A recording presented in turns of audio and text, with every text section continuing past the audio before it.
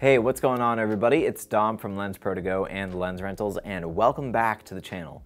Today, I'm shooting on the Fujifilm X-S10, and I can already tell that Fuji went a bit of a different direction with this camera, so I'm excited to figure out what that's all about. And as is tradition with Fuji cameras, even though I've only done this once, I'm gonna head into our home city of Boston to take some urban shots with this, and who knows, maybe I'll pop it into video mode too and get some 4K clips. But before I head out, let's chat about this thing for a second.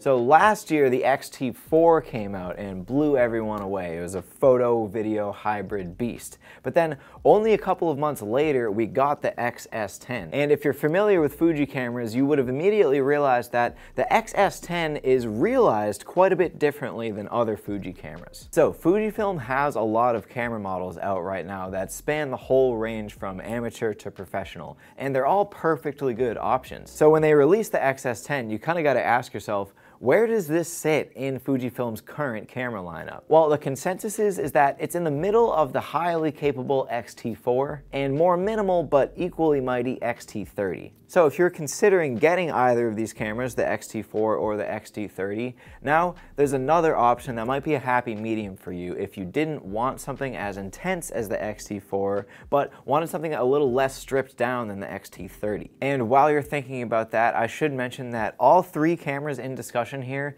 share the same sensor. So physically, here's by far the most noticeable thing to me, the grip.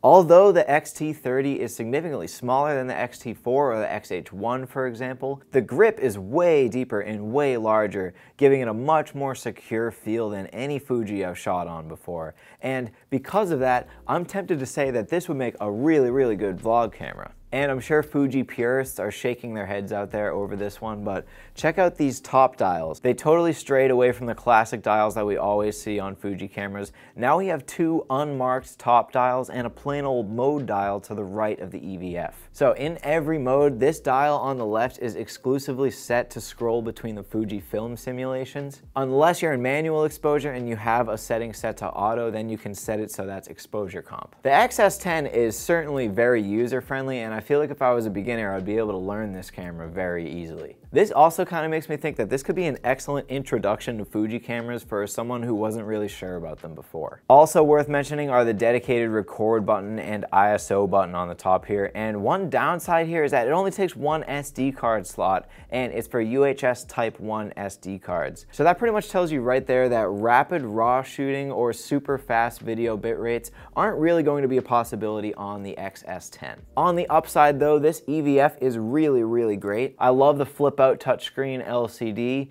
The door for the inputs flips open really securely. Also, no headphone jack though, if that's something you were looking for. And it takes the same NPW126S battery pack that a lot of the other Fuji cameras take, so I'm expecting it to have decent battery life, but nothing amazing. For example, I'm about to go into the city and take a lot of photo and video, so I'm gonna bring like 3 extra batteries. And for a finishing touch, they even crammed an onboard flash in here too. Okay, so as for image quality, I have high expectations for the X-S10 because, as we said before, it has the same sensor as the X-T4, which I already know is capable of an amazing image, photo and video-wise. So shooting-wise, where I really think this is going to be different than a lot of other Fuji cameras is like interacting with it and just getting used to this new interface. The X-S10 is different than the X-T4 though in a couple of ways. For example, they had to redesign its own IBIS unit to fit in the smaller body of this camera, and also its mechanical shutter is a lot slower and it can only do 8 frames per second mechanically compared to the 15 frames per second in the X-T4. One thing that's cool about the S10 that might be an appeal to beginners or an appeal to people who aren't familiar with Fuji's awesome film simulations is that in auto mode, you can select auto film simulation mode, where it automatically determines a film simulation based on the content in the frame. Also, I should mention that Fuji claims that the autofocus in the X-S10 is right on par with its professional cameras, and it certainly does work great, but my instinct tells me that the responsiveness in the autofocus of the X-T3 and X-T4 works a bit better. It really seems to me that they want the owner of a Fuji Fujifilm camera to feel that they have a more than capable photo and video camera in their hands. And I don't think the X-S10 is any exception to that. It takes 4K video up to 30 frames per second, oversampled from its full 6K image sensor in an H.264 codec. Also, what's really awesome and kind of unexpected is that it can record 240 frames per second in 1080. The video signal is a wimpy 8-bit 420, but considering that, I think it still looks pretty great. And if it really came down to it, you could record externally and get a much higher bit depth. But why would you need rich color depth in video when you can slap on one of Fuji's awesome film simulators in video mode? And I say that jokingly, but I'm kind of serious about that because you're probably not taking professional level video with this thing, and I think it's great that you can just slap a Fuji film simulation on here as if it was just like a built-in LUT. The IBIS works really well, especially in combination with lens stabilization, and another huge plus for video is this flip-out articulating screen. That, in combination with this super deep grip, makes this the perfect vlogging camera.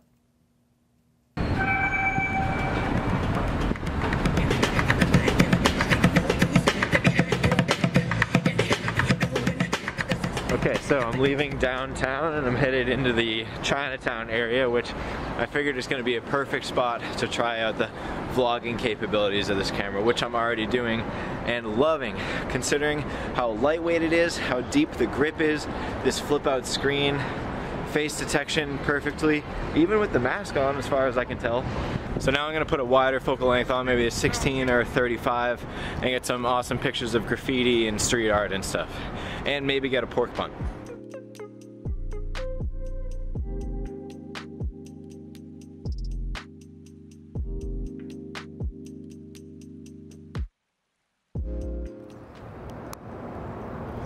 I think I'm definitely going to want to be in Velvia to make like all these colors pop. So let's just see what I can do with this 16mm real quick. And I'm really posted up here right now, but I feel like I could really easily just freehand this camera and shoot from the hip if I wanted to. Or you can post up in the middle of Chinatown and squat in a parking lot like I do. Wow. Velvia definitely bringing out all the colors on this.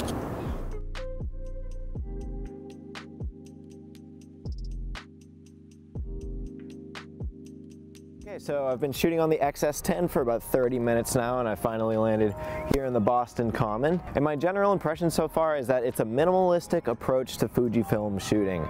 I'm sort of not really thinking about technical stuff, and I'm just shooting at whatever I think looks good, and it's kind of nice. Hey pup. Hey baby. There are about 1 million dogs here, so looks like it's time to pop the 90mm on and see if I can just get some of these dogs running around because they're going crazy right now.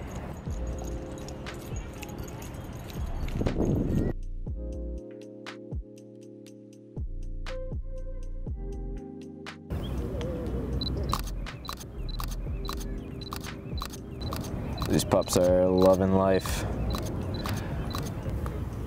Oh, all the puppers are out today. It's immediately old-timey. Oh, hey there. When you put it in black and white, oh man, he just stepped right in front of the light. That is an illuminated dog. Wow. These black and white ones I really, really like. This is an awesome camera for just like low effort shooting. Like you don't want to think too much.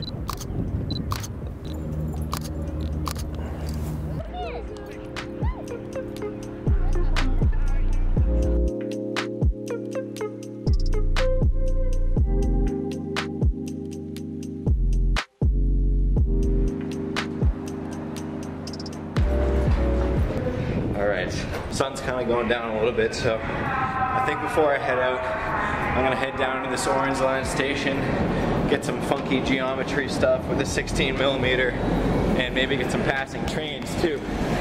Hopefully you can hear me over that, by the way, because that's loud.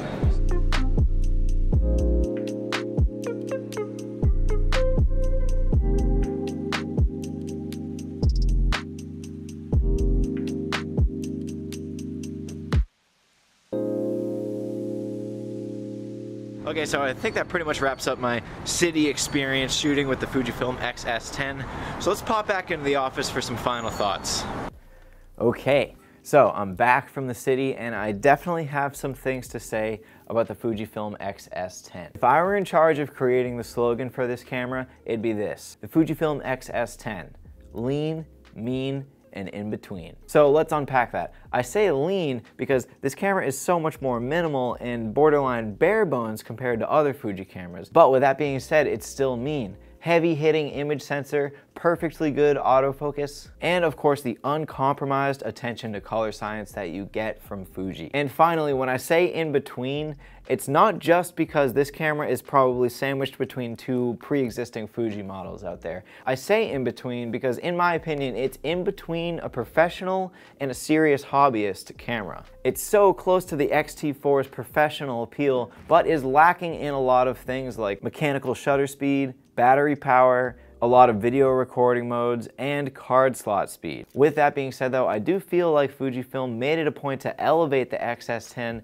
over the X-T30 in a lot of ways too. So with that, I'm leaving it up to you to sort of piece together where you think this thing fits into the grand scheme of things, and I really do hope that you get a chance to shoot on this thing soon because I had a really good time with it. So that's my take on the Fujifilm X-S10, and if you have any questions or insights about where you think this camera belongs in the current Fuji lineup, drop a comment in the comment section below and we'll start a discussion. Also, if you liked this video, hit that thumbs up button down below to let me know you liked it. And if you're not already, subscribe to the channel, and that way you'll be in the loop whenever we post new content, which is every week.